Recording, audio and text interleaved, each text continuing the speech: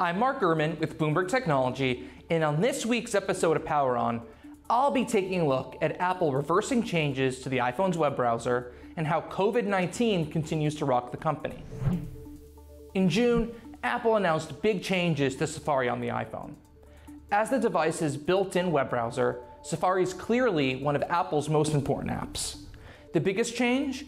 Moving the address bar from the top of the display to the bottom of the screen. The company also unfortunately hid buttons for refreshing web pages as well as sharing them.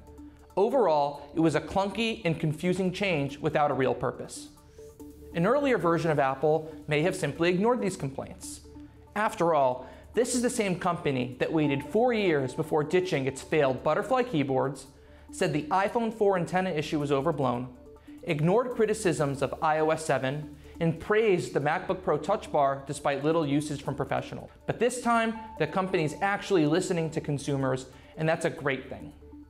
In the latest version of iOS 15, which is scheduled to be released to consumers around September, Apple has reversed the changes, making the new design simply an option in settings. I've already reverted to that classic look personally. In not so good news, Apple's also continuing its annual tradition of delaying some features. This year's victim is SharePlay, a new mechanism for sharing your screen, listening to music, and watching video with a friend over FaceTime. Also likely to be delayed is Universal Control. That's a feature for controlling multiple Macs and iPads using one trackpad and keyboard. Another feature likely to be delayed are new mechanisms for managing your data.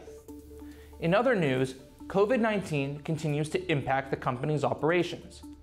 Apple has delayed its return to office plan for the third time, this time until January 2022. COVID has also led Apple to increase testing of staff to up to 3 times per week. It's also impacting stores, with Apple needing to close at least one location in the US because over 20 staff members were either exposed to or tested positive for COVID-19.